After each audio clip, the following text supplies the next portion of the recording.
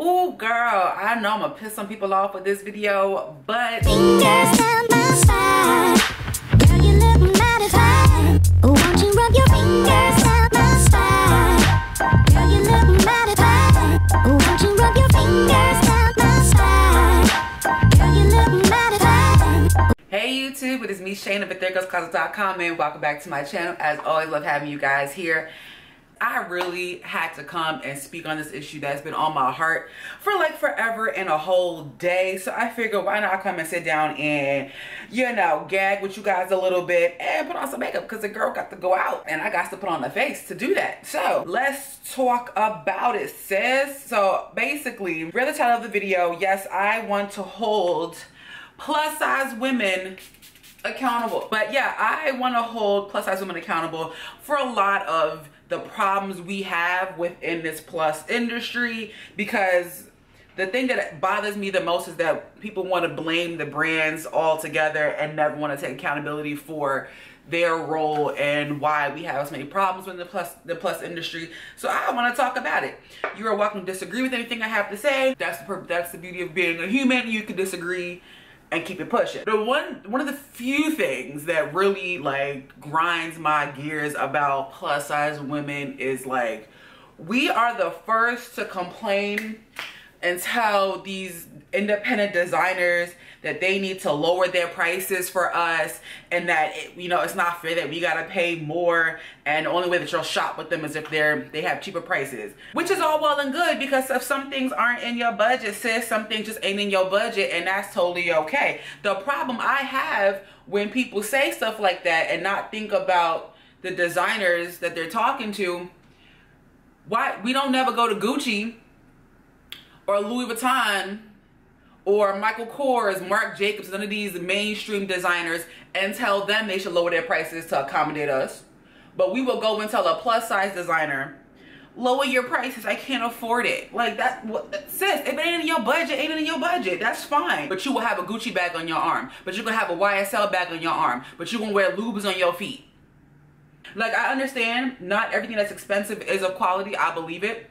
And I will definitely not argue that. I think sometimes brands like Tarte could be expensive for no reason, and you're really not getting the quality that you're expecting. So there is some validity to that statement. But I see it. The Instagram pages of brands like some of my favorite independent designers, Courtney Noel, Zelly Frasheen, Jabri. These women are sitting here literally sewing all of their custom pieces, sewing their dresses, sewing their items for you to shop, to give you a luxury vibe, to give you the same access to luxury pieces that our skinny counterparts have. And some of y'all are up in these comments talking about it's not fair, I shouldn't have to pay $20 for a dress.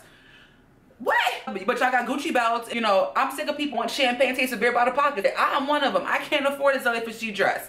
I love Elon. I think Elon is an amazing, amazing designer. She is not in my budget, but I will be damned. I will be damned if I go and tell this girl to lower her prices just because I can't afford it. No, that means I need to get my coin up. That's what that means. Not go tell her to lower her prices to accommodate me. When I look, no, we gotta stop that. If you cannot afford something, sis, you can't afford something. There is no shame in that, and there is no judgment in it. It is okay that you can't afford something. Then you either stack your coins until you can, or you find something that you can afford. Because everything is not going to be Forever 21. Everything is not going to be, see, people want to run up on the Fashion Nova and Pretty Little Things and all these little cheap places, which are great. You need to have some affordable pieces, and if you can, have some luxury pieces. But we cannot expect these designers to lower their prices to accommodate us. That's not fair to them, because we don't do it to mainstream designers. That is where my beef lies with this. We don't act the same type of, well, can you lower your prices to accommodate me? No. Gucci, we expect it. Marc Jacobs, we expect it. Okay? Designer brands, Probable Room, we expect it. You expect these brands to have a certain price point, and we don't say anything about it. But when it comes to a plus size designer who was making custom pieces for your behind, you want to tell them, oh, lower your prices. I can't afford that. It's not right that you're so expensive. Well, sis, if you got a problem with paying their price, how about you go buy your own dang on material, make your own dang on patterns, go put on your own, take your own measurements, sit down and sew it. And you tell me that it's going to be easy to just go sell a whole dress that they done made for your behind for 30 bucks. You tell me how that works out. And then, or when you buy cheap dresses, you put that junk in the dryer one good time and it's your kid size. Like, get out of here. Like, stop. That really bothers my soul, because I'm like, I don't know how to sew. I was not blessed with the gift of sewing.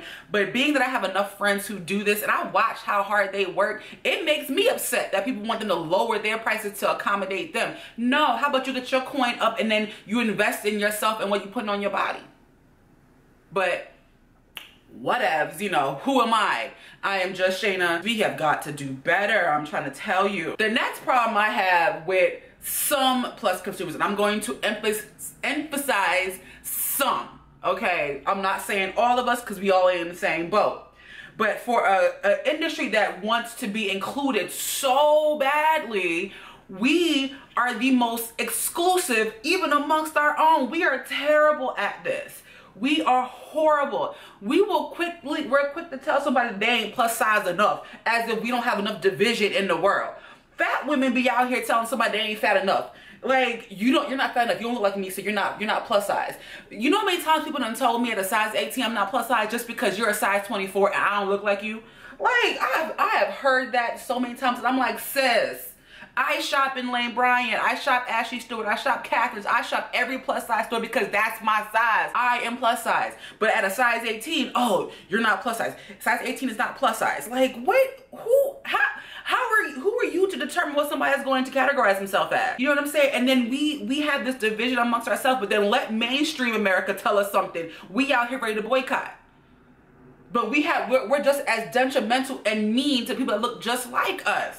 A lot of the rude comments, you know, granted, they do come from mainstream people, but I have a lot of the rude comments I read on a lot of, not necessarily mine, but just on like a lot of brand social media, a lot of blogger social media, other plus size women. We are the worst ones to ourselves, and it is disgusting to watch. Quite frankly, some of y'all are really disgusting to watch. You are tell a woman that looks just like you she can't wear something because she shouldn't, because your behind wouldn't do it. How? How, Sway? How are we gonna tell another woman that looks like another plus size woman, another fat woman, whatever you wanna call yourself, that she shouldn't or can't wear something because I wouldn't do it?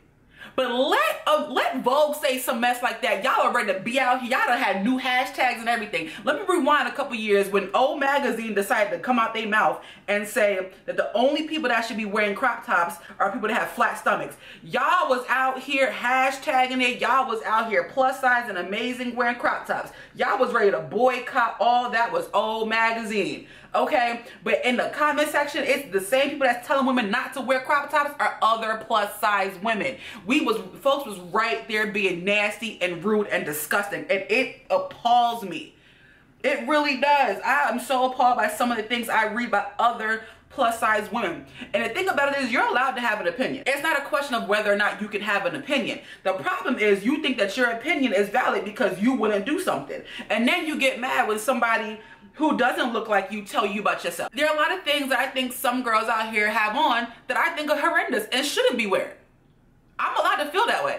However, I am not allowed to go up under her picture and tell her she can't wear it. There's a difference in that. I don't have to like what a chick has on. That's not my job to like it. And it's not your job to like what I have on either. The difference is, it is not my place to go and tell her she can't wear it because I don't like it. Life don't work that way. Just because somebody's wearing something you don't like, it's not your place to tell them they shouldn't wear it.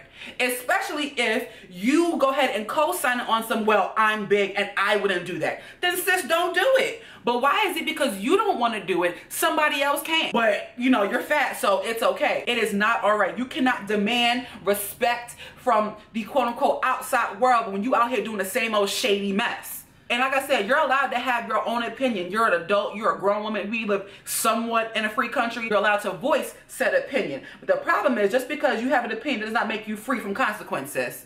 Okay? And it's not all right to disrespect somebody, be mean to somebody, be mean-spirited just because you have not come to terms with yourself. Too many times I'm watching women tear each other down because you have not gotten to your self-confidence level. So instead of learning how to make yourself feel better, you out here trying to tear somebody down because you want to bring them down to your level. Because I'm like, we're better than this. We're better than all of this. Well, I wouldn't do that, and she shouldn't do that, and you know, I'm plus size too, and I wouldn't wear my arms out. Okay, well then don't wear your arms out, plain and simple. But don't tell me I can't. The next thing that really chaps my hide, a lot of folks would be out here complaining to the Lane Bryants of the world about how they don't use models that don't look like them. How come we don't see the size 24 models and we need to see size 22 and this and that?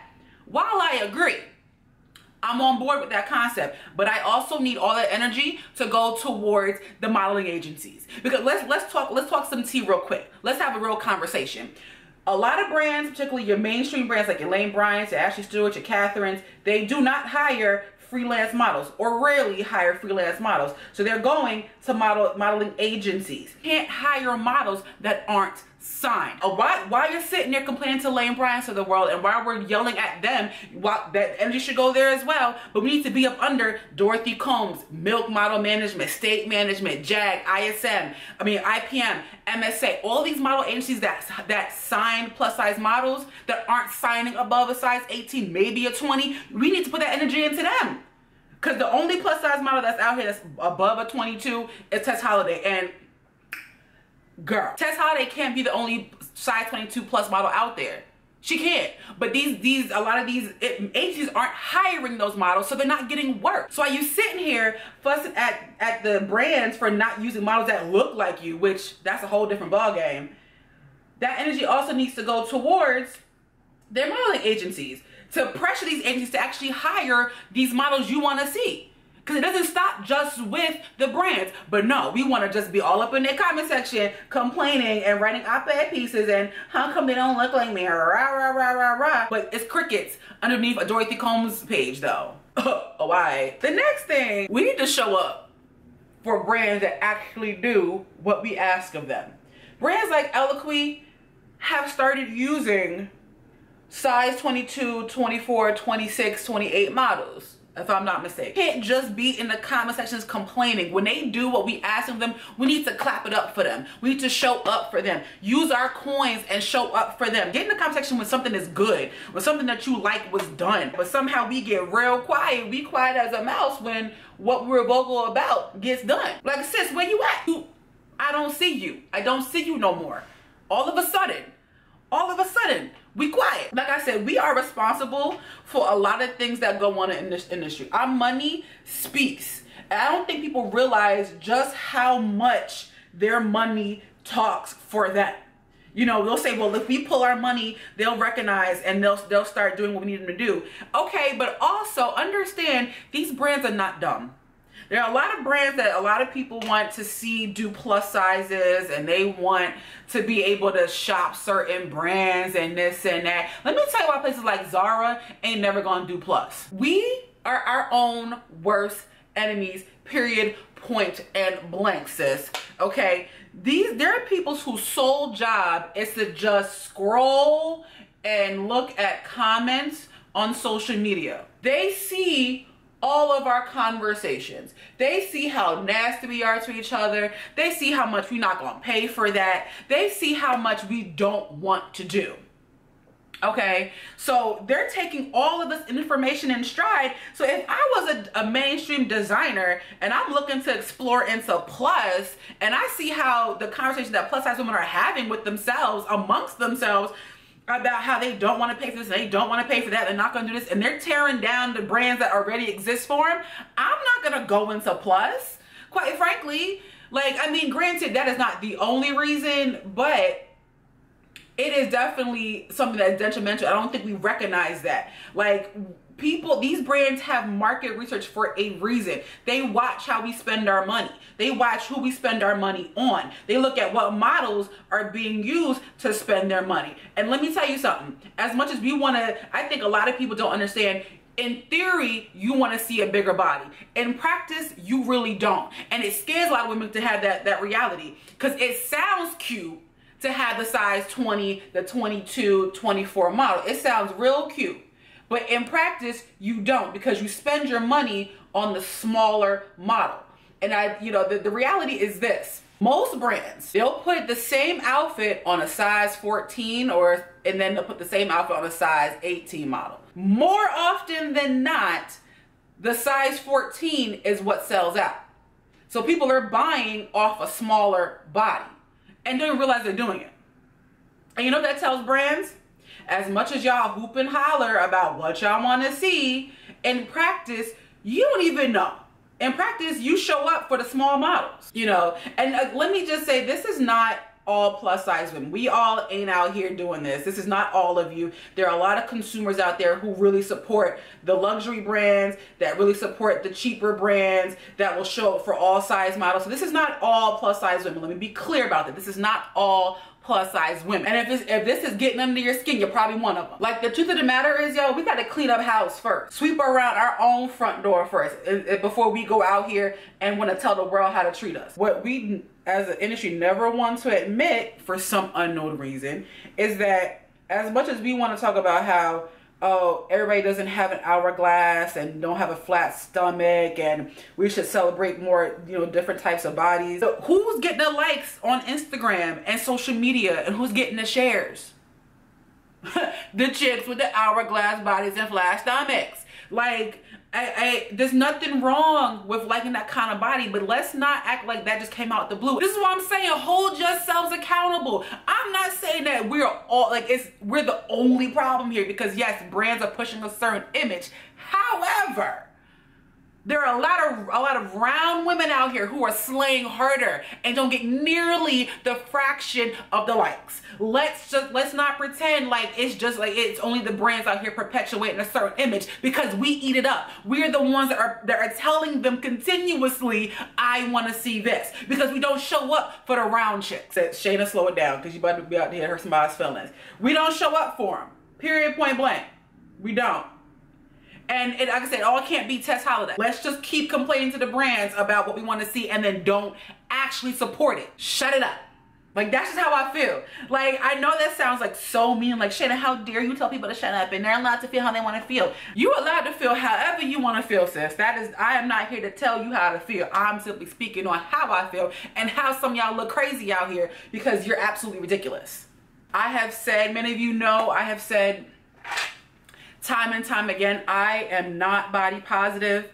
I choose to not categorize myself as that, because I am entirely too abrasive and too mean to be body positive. I'll be very honest with you guys. I feel like the body positive movement is just as detrimental to a lot of things going on in our industry. There's a lot of, you know, it's only one way to be body positive. Dear God, you decide to be fat and work out because now you don't love yourself, so there's no way you're body positive. You know, dear God, you're fat and say, I like wearing shapewear, I agree with shapewear, you're not body positive. Like, this industry don't know what the hell they want. You want everybody to love you and include us and stuff, but you are steady excluding people. We are steady telling people they can't be a certain way to be fat. We are steady telling women how to look and what to do and what to feel in order to be included in this plus size industry. And it's like, I've got this type of time. Like, it's exhausting. Some of y'all out here are exhausting, and I recognize that the plus industry is my bread and butter, and this is not to alienate anybody. I don't want anyone to feel like I don't care about them. And when I started my blog, yes, I was trying to be body positive, and I took on everybody's baggage in that process. I was very careful about what I said and how I said it, because I was afraid of offending people. Then it got to a point where, like, I can't take on all your baggage, and it always baffles me when that happens. I'm like, but wasn't y'all just sitting here being rude to another fat girl? So when Cosmo is rude to us, it's a problem. But when we're rude to us, it's all well and good because we all fat. Or whenever Tarte posts that child, Anna from Glitter and Laser, girl, some people are, I mean, they run through it. They will tear Anna down, and I'm like, it is astonishing to me. She's the body y'all want to see, and y'all are in the comment section ripping the girl to shreds. And again, they co-sign it as, oh, well, I'm plus size too. I have an opinion. Okay, well, mainstream media has an opinion. So the next time somebody says girl, the next time somebody says something to you that you don't like, shut up. because they got an opinion. I don't want to see no more op-ed pieces. I don't want to see no more Yahoo articles, refinery articles, bustle articles. When a mainstream media outlet, magazine, or brand says they don't want to do plus, or they come for us in a way we don't like, I don't want to hear y'all mouths, because it's an opinion. Because y'all seem to have one when it's us. But when it's somebody else saying the same dirty mess to us, it is wrong. It's fat shaming. How dare you? That's not all right. Let's boycott. No, ma'am. Messing around with y'all. I done messed up my dang on face. Look at that. Look, what is that? Okay. I'm very passionate about how I feel about this because it really bothers me. I watch such a detriment in the industry, and it's not okay. It really is not okay how we treat each other, how we talk about each other. Y'all have got to stop. Y'all have got to stop this. So I say all of this foolishness because I believe in this industry. I think we have made leaps and bounds over the last few years, and we have a lot of work to do, not just, you know, getting accepted from the outside world, but within ourselves. We can continue to demand the best out of these brands. We need to continue to demand better fit models and more body diversity, more diversity in hair, more diversity in skin color. We need to continue to demand diversity, but we also have to support those who are making the attempt to give us what we asked for. And we need to take responsibility for what we are doing to ourselves within this industry. It is okay that we are not perfect, and it is okay to continue to want better for yourself. I am not saying to get complacent. I am not saying that, oh, just because they did it, they must really love us. That's not what I'm saying. But what I am saying is we need to show up when we need to show up. So that's how I feel about all of that. And I got my hair slayed. I got my hair washed and retwisted by Napstar in New York. Yes. So there you have it, y'all. That was just my feeling on the plus industry. I want to know what you think and what you feel. Please, let's have an open discussion in the comment section down below. But please, let's keep it respectful. I'll respect you as long as you respect me and respect each other. So please, please, please, let's comment down below. Let's talk. Let me know how you guys feel. And I will see you guys in my next video. Deuces.